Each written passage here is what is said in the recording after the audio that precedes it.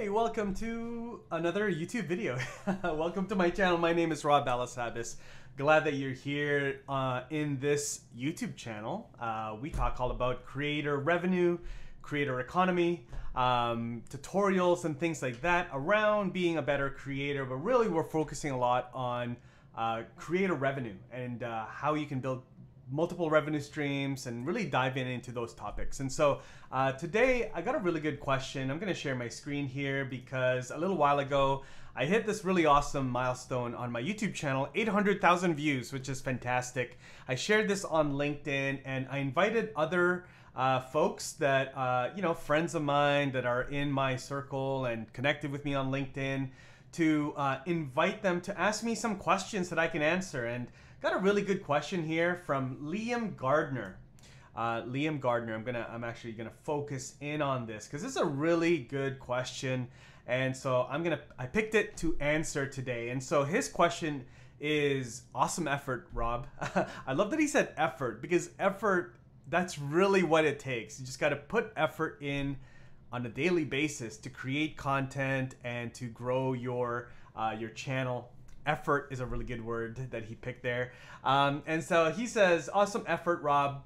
How has being a creator helped build a career? This is a really good question. I don't get to talk about this question too often, or this topic too often, but I kind of live in this weird sort of place where half of me is a content creator. Half of my, part of me is a content creator, right?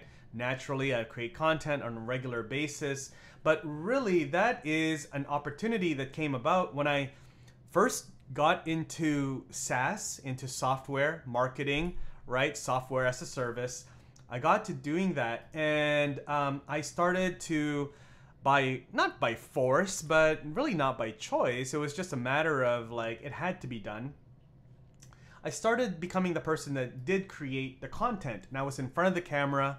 And so this is going back a few years now when I was working at Thinkific. And so when I was working at Thinkific, I was a social media manager there. I became the community manager as well. And somebody had to get in front of the camera and do collaborations with influencers and partners. And so naturally, that kind of fell on my lap.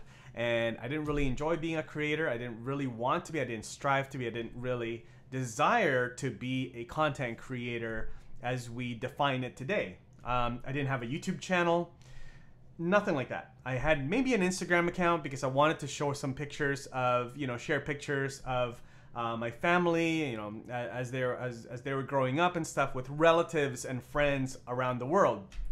So I didn't have a YouTube channel. I wasn't active on Instagram. I wasn't active on LinkedIn for sure. And so I wasn't really a content creator, but I started becoming a content creator, started really embracing this content creation thing. And I noticed that, I had a lot of fun doing it. I learned that I really enjoyed the collaborative aspect of content creation and, connecting with other content creators. I like those conversations. And so I really enjoyed it. Second, I really saw that it opened a lot of doors for the brands that I got to work with. Right after Thinkific, I worked at TubeBuddy.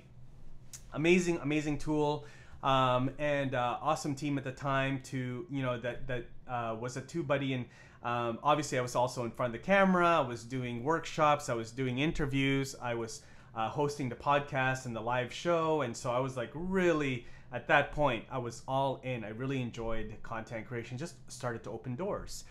And I got to also, the third part about being a content creator is that specifically in the industry that I'm in, the line of work that I'm in, head of partnerships, I work with a lot of influencers, a lot of content creators as well.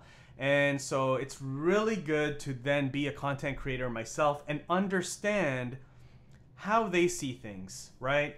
And how they see the creator economy, how they see their business, how they see the platforms, and understanding their pain points, right? I try to make sure that I want to make sure I get the saying right. I want to make sure that I am, practicing what I preach, right? And so I want to make sure that like, hey, we're talking about building multiple revenue streams.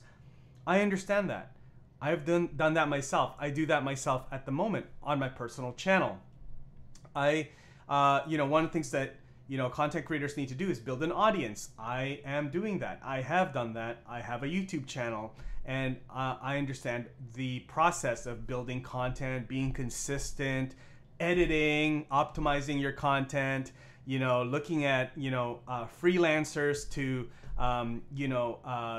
get work done in terms of like designing thumbnails and editing and all of those things. And so there's so many aspects to that, and fortunately just the opportunities that I've had are in the creator economy with brands and companies within the creator economy. And so being a content creator myself has been such an advantage, I guess is the word. It's just been such an advantage for me, and it's made my work much easier and much more enjoyable, and also has opened a lot of doors for me that I didn't even realize was there when I first hopped on a live stream years ago, and I didn't realize that this would be the journey and this would be the path that I would eventually lead down in. And I'm still on that path. I'm still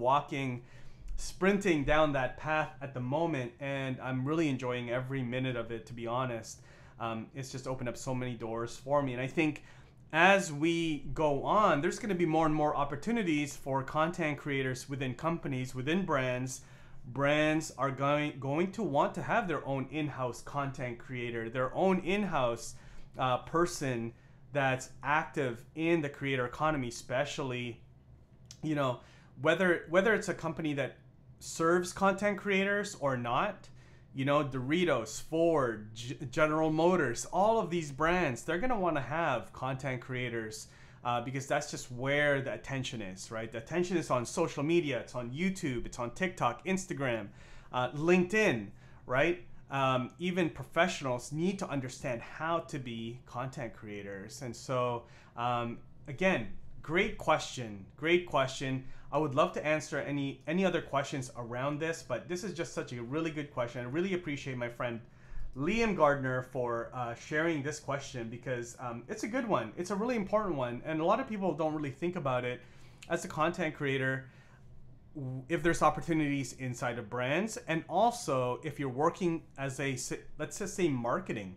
If you're working in marketing for a brand, start thinking about how to become a better content creator. You're already creating content when you're on Zoom. You're already figuring out your cameras. You're already figuring out your microphones, right? You're already figuring out, I can't even talk properly. You're figuring out your lighting, right? Like right now, I'm looking outside the window because that's the best type of light. I have a little light as well, but you're figuring out all of these things. You don't really realize it maybe, but you're already halfway there with becoming a content creator. The pandemic has forced a lot of people to be creating a situation, work from home situation where they have good lighting, good cameras, nice microphones, and they've invested in that. And so now it's just a matter of like really wrapping your head around it and sort of like saying, hey, you know what? I'm gonna start a podcast, or I'm gonna start being more active on LinkedIn, or I'm gonna start a YouTube channel, which I find is like the most scary thing for people.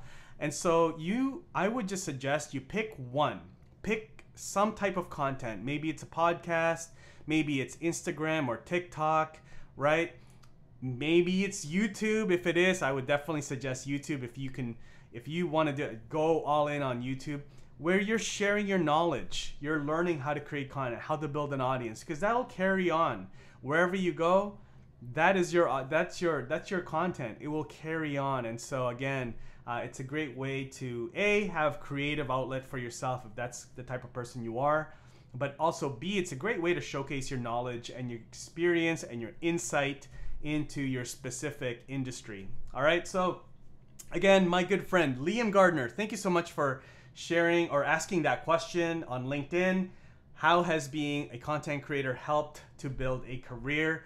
Hopefully I answered that as best I can there. If you have a follow-up though, man, let me know. I would love to answer it even further and talk about that even more. Speak to the folks out there that are looking to build their career, and whether or not content creation becomes part of that. All right. So again, thank you so much. Make sure you subscribe to this channel and leave a comment. Say hello, leave a comment, leave a question. And also, if you're gonna share this, if you want to, you don't have to, but if you want to share this on social, on stories, you know, on Instagram or you know, Twitter or anything like that, please tag me. I'd love to just see it and you know, give you some love as well. All right. So again, thanks for hanging out with me in this video. Stay tuned for the next one because YouTube will suggest another one right after this, and they probably think it's a good fit for you. All right. So enjoy that one, and I'll see you in the next video. Take care. Bye bye.